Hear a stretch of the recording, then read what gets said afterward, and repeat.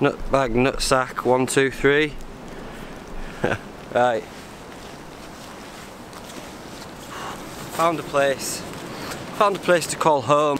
I've dipped into this woodland. First things first is always, especially when it's forecast some gale force winds, is always check for any widowmakers, any trees that might look a little bit precarious, or branches especially. And I've had a look around and there's a few that could maybe give me a dead leg, but they all seem pretty solid. I reckon I could take it anyway, to be honest. It's taken me quite a while to find a little bit of flat grass enough to put the hex peak up. So before the heavens start opening, I'm going to whack the tent up and then get a little area to get a fire going, hopefully. Zed it. I'll do one of these with do-rag.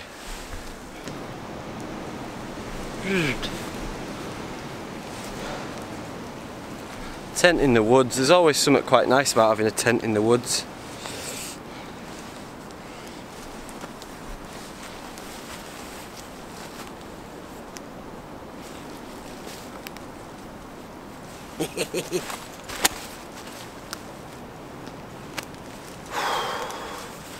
Right, I am out here. This is a practice, like I am working out the legs and also working out gear, which I've been doing for quite a while now. Even when I've not been filming, I've doing little 1 or 2 day hikes and just dialing in my kit, so that, as they say.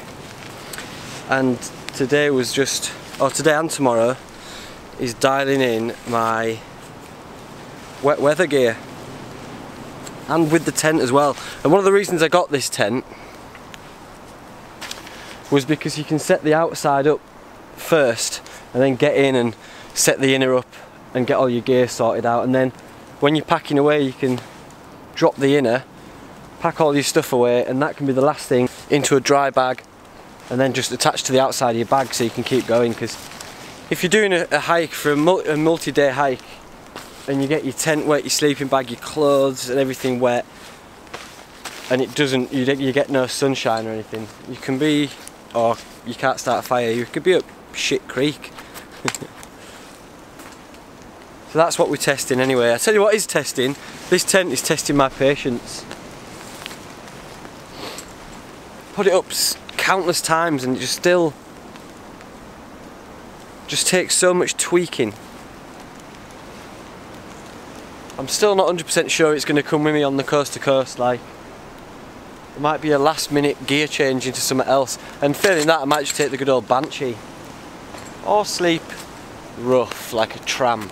Anyway, waffling on like a doofus.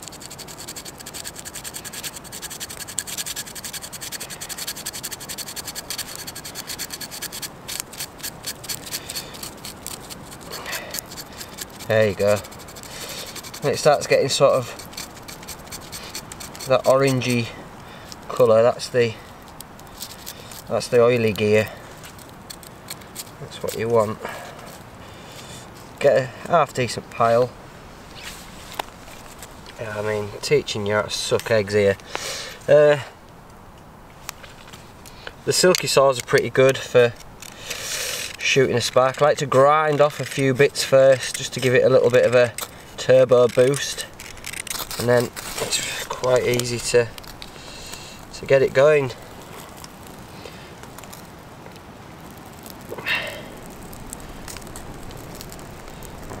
Piece of piss, Danielson. Just cooking up a brace of quail.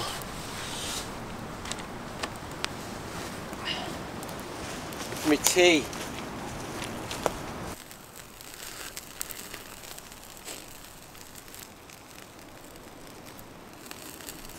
Insert joke about spit roasting a couple of birds in the woods here.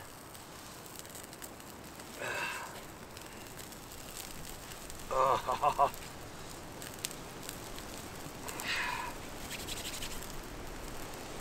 Get in there.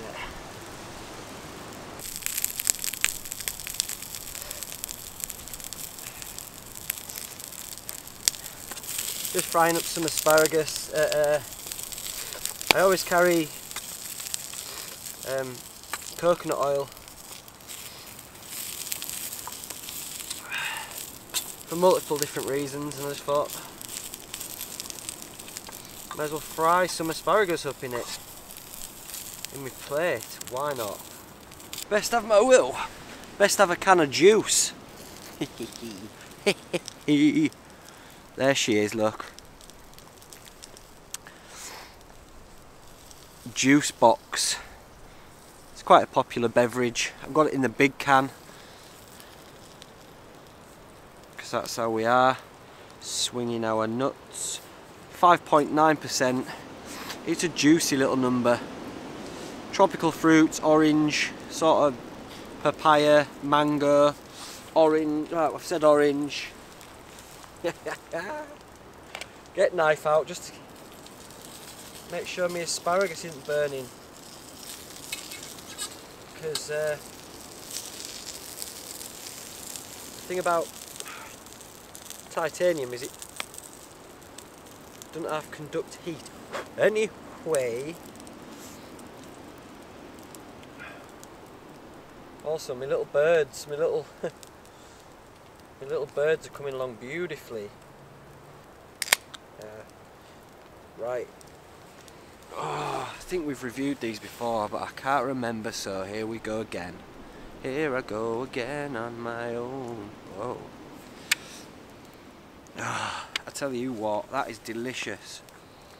On the nose, delicious. Check my t-shirt out.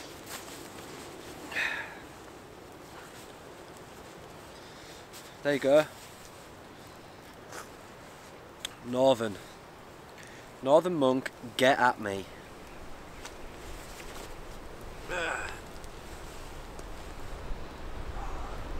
Right, Darren Brown. It's too windy to Darren Brown it, so just get right into it. Oh, it just smells like smoke from the fire. Right, amazing. Opal fruits, tutti fruity, all that sort of clobber. Fruit pastel lolly. Northern Monk, what more do I have to do, mate? Mates.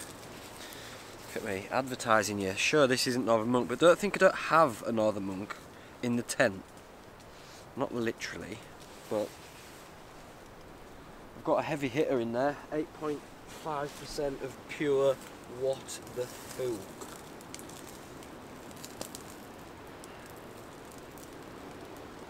Look at that, man. Look at they look wonderful. Tea's nearly ready. Yeah, looking forward to a few slurps, man. I had bigger plans this weekend to go to the lakes and that, but it's too windy, too rainy. So we're sticking in Yorkshire.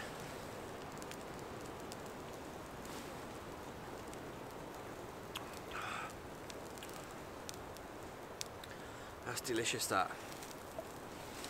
That's one of my favourite beers. If you get a chance to get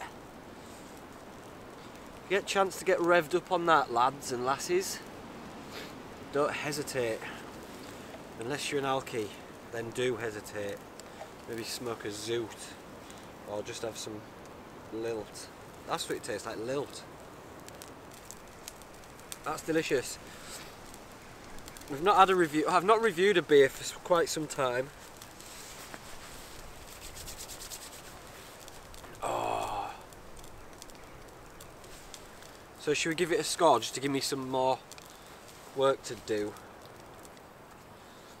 It's so citrusy and tropical, and the hops just go so well with it. It's a strong one.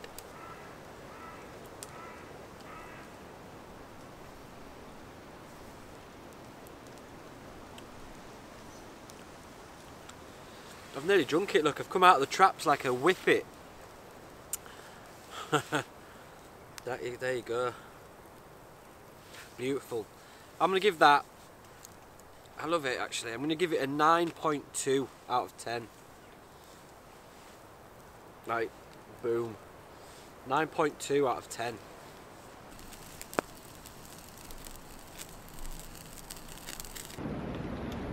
The rains of it there, sir. I mean, it's time to get in the tent. Tales from the tent. Here we are. Tales from the tent.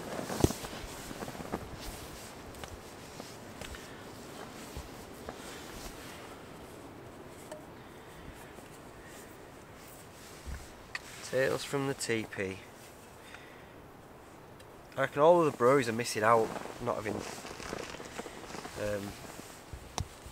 John Peelers. Like, I have to keep looking there because it's right. Here we go. I'm looking forward to this one. You can't see it because auto bullshit. It's a really cool can. Can't see it because that's too bright. Let's just. There you go, little skulls and stuff. It's a collaboration ale. Alright, mate. Chill out. Yeah, it's a collaboration ale between Cloudwater and Beavertown. Two heavy hitters in the ale game. On paper, it sounds delightful. Let's see what her vitals are. Just so we know whether to strap a nappy on. Let's have a goosey what? That's instantly delicious on the penk. Ah. Oh. David Baddiel. Ooh. Ah, it's very floral on the Darren Brown. Oh yeah, man. It's a headbutt in a bouquet of flowers. That's a sturdy, very sturdy 9.5. If you want one of these, £6.15 I paid for this. Yes, I'm an idiot. Worth it though, hopefully. 8.4%, so it's kneecapping you. Anyway, it's a collaboration ale, come on. There's a few breweries involved.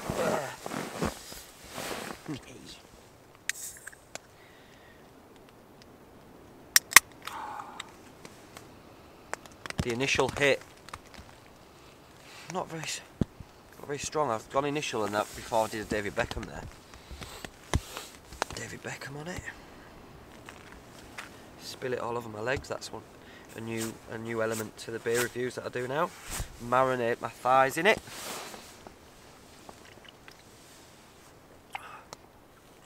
Whoa.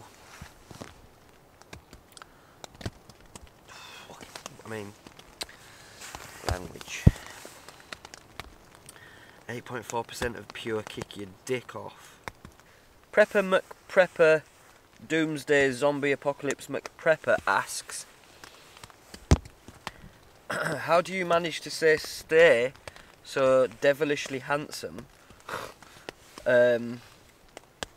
even though you spend a lot of your time outdoors? I would expect you to look like a weather-beaten old hag. Well, Bushcraft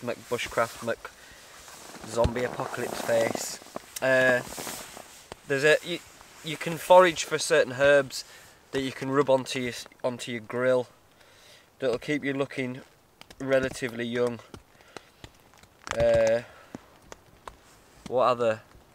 Wood bark. Sometimes just bark. Just rub bark on your face. That'll sort you out. Thanks for your question. Right, next one. Right, we've got one here from Joe. Joe Robinette. Joe Robinette asks, Dear Hazy, how come you're so good at doing press-ups, and can you teach me one day? Well, Joe Robinette, I just do them all the time, mate. I bust out a cool thou press-ups. I do 1,000 of a morning, I do 1,000 at night, and I do like a few hundred just when I'm bored at work, just to keep a pump on, really. Just for all the single housewives when I'm doing their gardens. But yeah, that's it. You wanna, like, Right, yeah, that's it, mate. Just that, I just do 2,500 a day. So there. Thanks for your question, Joe. Condom Face 182 asks, in a fight, who would win between you and Joey D? Well, good question, Condom Face. Joey D's probably quite rangy and leggy, so yeah, I'd probably have to give it to Joey D, because you can't trust these spindly lads. Rangy and spindly, I wouldn't want to know. So we'll give that to Joey D. Thanks for your question, Condom Face. Who's this? Tracy584. Are you still single? And if so, would you like to go camping? Well, Stacey, yes, I am still single. And no, I wouldn't like to go camping. I get a lot of offers to go camping, and I decline them all for fear of getting murdered, skinned and used as a tinder pouch. Thanks for your question though. Paul Daniel 784, do you prefer hammock camping or booting rolled up hedgehogs down hills? Mental that. It's not even a tough one. I prefer hammock camping. Booting hedgehogs is ridiculously cruel, and you need to have a word with yourself, mate. So, and that's it for questions. How can I do that? Let's actually do questions at one time. Yeah, just ask a question and I'll answer it on the next video, or ask one to Joe, because I'll be going camping with Joey Von Diddletits quite soon, so we'll have a little Q&A while we do our beer review, and we'll give you a shout out as well if your question gets asked. Also, I just wanted to say as well, while I'm on this 8.4 gear, that I just want to say thanks to everyone for going over and supporting Luke's channel. I was blown away by all the response, and also I was blown away by how funny everyone was with the with the firelighting thing. Just random celebrity, random vegetable, firelighting. That was just, I was genuinely lolling when I was answering some of them, so big up yourselves. Unless something testicle or majestical happens, I'll see you on the flip side. Oh, it's cold holding this, man.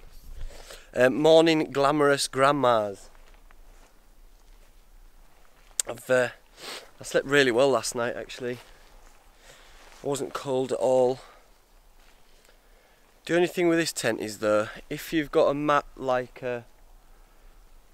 that's a good few inches thick and your pillow, the inner nest sort of rubs on your face and your feet, which is annoying.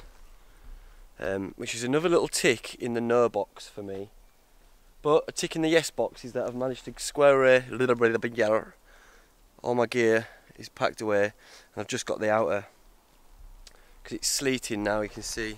Because that was the aim of the game, was to test me, test what it would be. I wanted to wake up in the rain and test squaring my gear away, because I might have to do it for several days on end. So, best to practice it now than to fail on the trail. That's my new saying. Right, I've gone full Raoul Moat. I know people say never go full Raoul Moat, but they don't listen. I don't listen to them. There you go. So, the idea is, the tent was packed away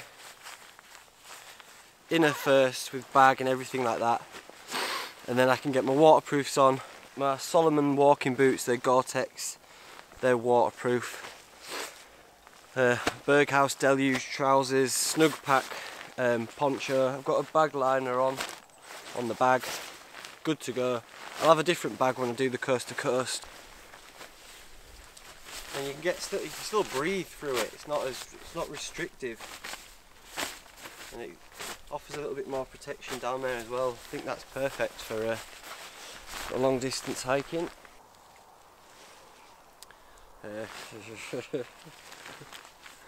Right, Raoul Mert, here we go. Get Raoul Mert on it. It's a beautiful day actually. It was supposed to be gale force winds and rain, but it's just sort of sleet. Still tests minerals a little bit, doesn't it, I guess. Testicles. You know, sometimes it's tough. Sometimes it's a tough gig talking to a camera at woods on your Todd. Tough gig.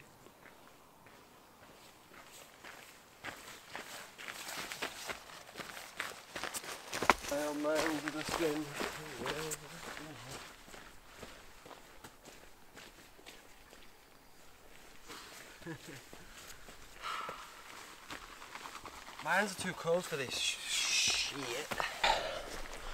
I'm gonna start doing auditions. Now that Joey D's out of the loop, we're gonna audition for someone else to come with me. All I'll need to do is film. Film what I just film, and I'll give them the pleasure of my company and unlimited free quality ales. Yeah. I'm now looking for someone, so enter your name down below and we'll get something sorted, eh? Right, I'll be back soon. Stay dangerous.